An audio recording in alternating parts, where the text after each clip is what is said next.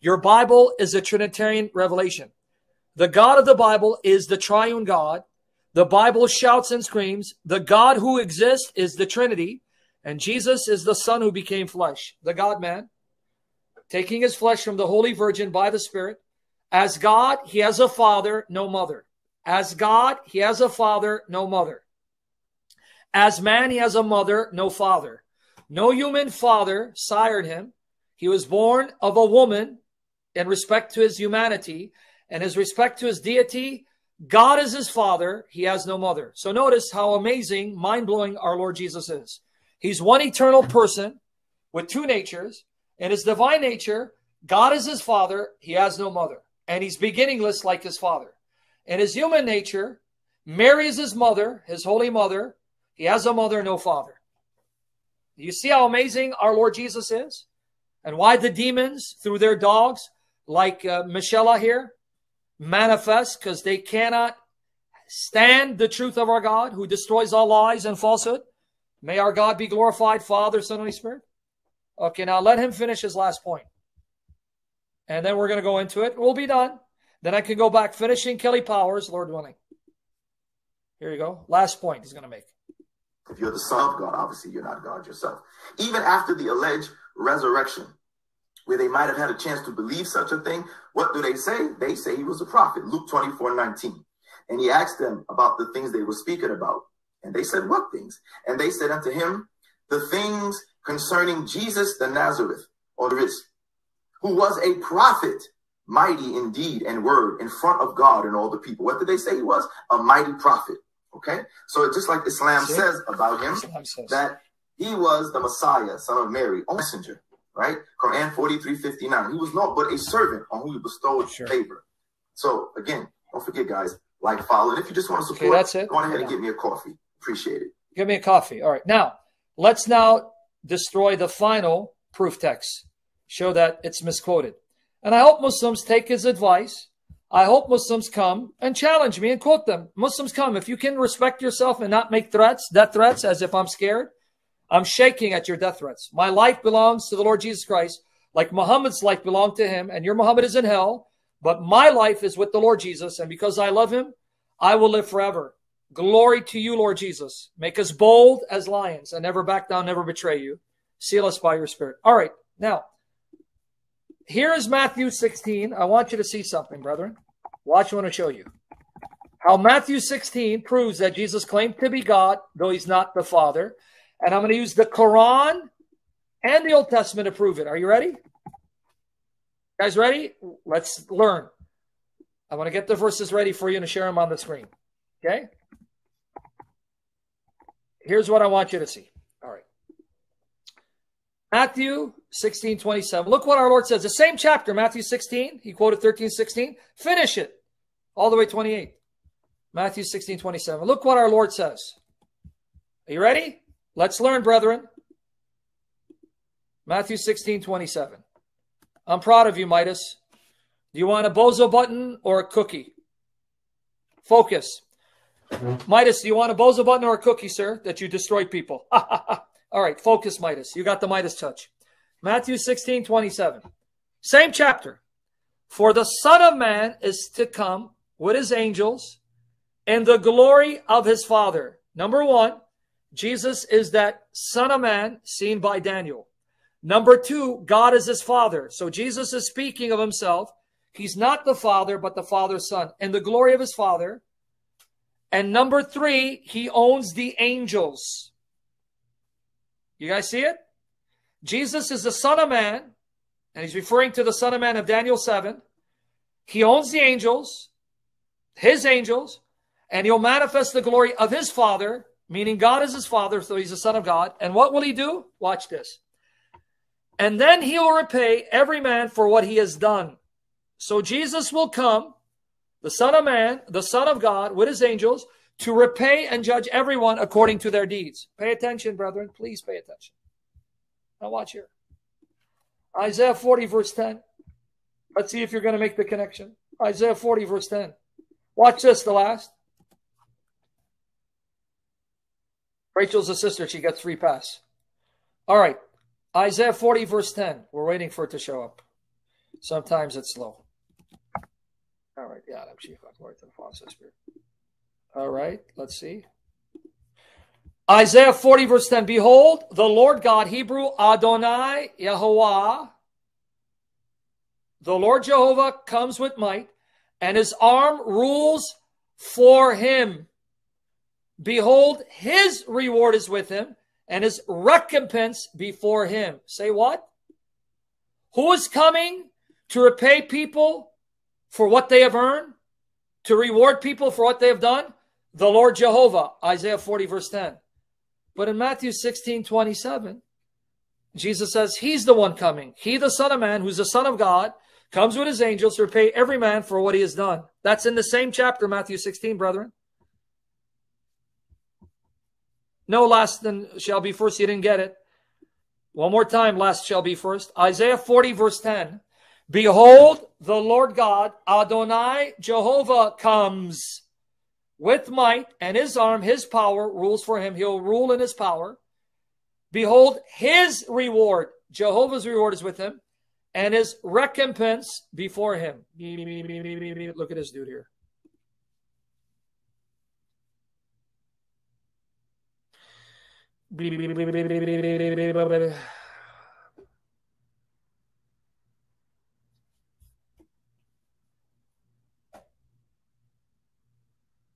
Look at this dude.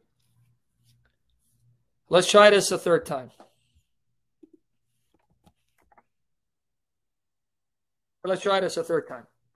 Behold, the Lord God, Adonai, Jehovah, comes with might. Not you, the last. It's wisdom. Change your name, buddy. Change it to doofus, wisdom. Behold, the Lord God, Adonai, Jehovah, comes with might, and his arm, meaning he will rule in his power, rules for him. Behold, his reward is with him. My buddy Einstein, doofus here, aka wisdom, says, oh, it's his arm who's coming. And his arm is going to repay people.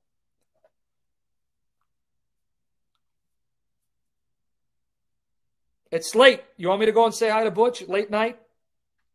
4 in the morning? Is that what you want me to do? Do we get it now? Who's going to come to repay and reward people for what they've earned? Who's going to come with his reward to repay people for what they have done? According to Isaiah 40, verse 10.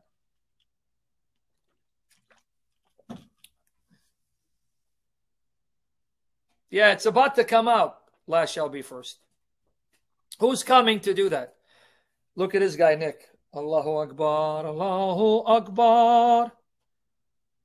Nick, if you don't show me the word Jesus in Isaiah 40, verse 10, which is on the screen, I'm blocking you. I'm going to block you, Nick. Who is coming to repay people according to what they have done? What is the word? To repay them according to their deeds, according to what's on the screen. Isaiah 40, verse 10. Right? Okay. All right. Now, let me read it again. Behold. Let me read it one more time. Behold, the Lord God comes with might, and his arm rules for him. Behold, his reward is with him, the Lord God, Adonai Jehovah, and his recompense before him. But now watch what Matthew 16, the very chapter that was quoted out of context. What did Jesus say in Matthew 16, 27? Let's see if you make the connection. Matthew 16, 27. For the Son of Man, that's Jesus, is to come with his angels, so he owns the angels, and the glory of his Father, so God is his Father, so he's the Son of God, and then he will repay every man for what he has done. So do you see that Jesus just claimed what Isaiah said Jehovah God will do when he comes? Jesus says, I'm the one coming, and I'm the one who's going to do what Jehovah God is going to come to do. Do we get that part? And yet he's not the Father. So Jesus is saying, I'm the Father, but I am the Lord Jehovah, Adonai Jehovah, and I own the angels, and I'll be coming to repay you. That's Matthew 16, 27. And you're going to use the Quran to prove that Jesus claimed to be God.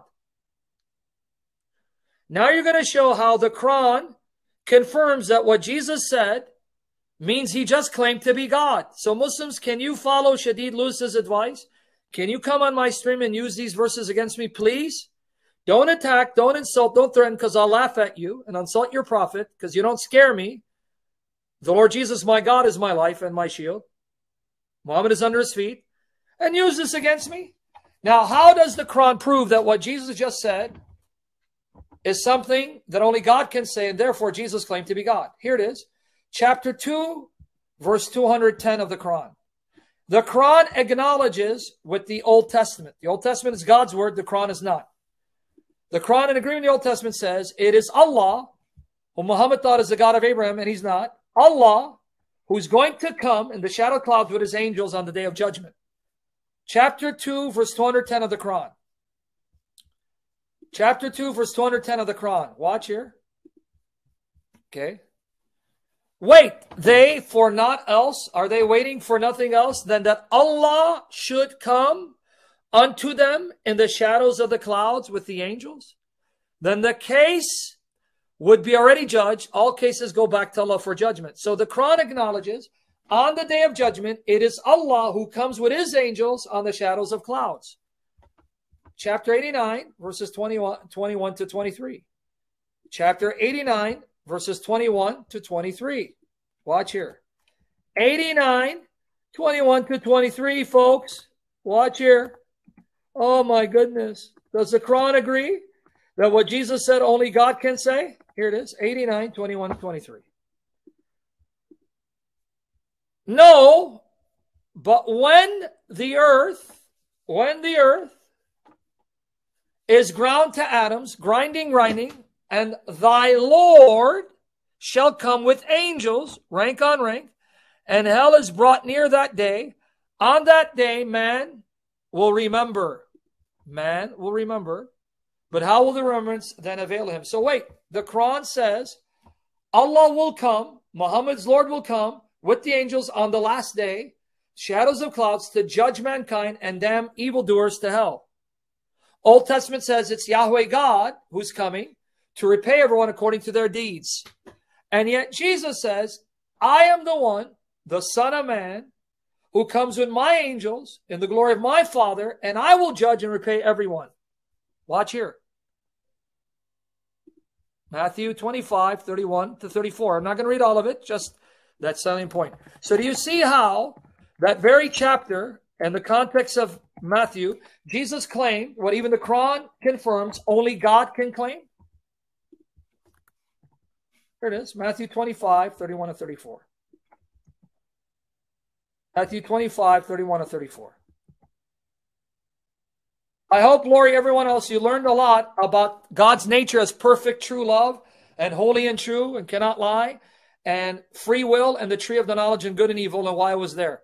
Go back and rewatch this until it becomes second nature. Matthew 25, 31 to 34. Quran says Allah comes in the shadow clouds with his angels on the day of judgment. Old Testament, Jehovah God will come to repay everyone according to the deeds. The Lord Jesus in Matthew 16, that very chapter, in Matthew 25 says, I am the one, the Son of Man, who comes with the clouds of heaven in my glory, with my angels sitting on my throne, and the nations will stand before me and I will judge them. Matthew 25, 31 to 34. When the Son of Man comes in his glory and all the angels with him, this is Jesus speaking, then he will sit on his glorious throne. Before him will be gathered all the nations, and he will separate them one from another, as a shepherd separates the sheep from the goats.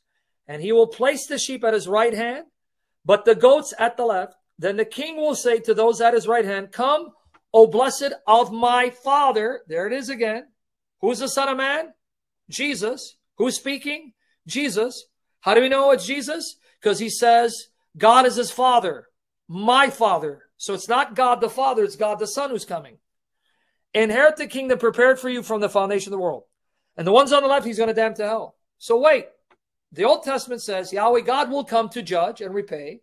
Quran says Allah's coming in the shadows of clouds with his angels on the last day, Muhammad's Lord, to judge and damn and save.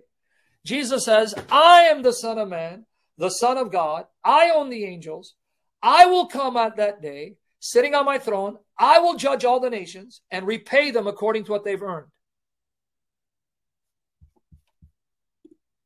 Right?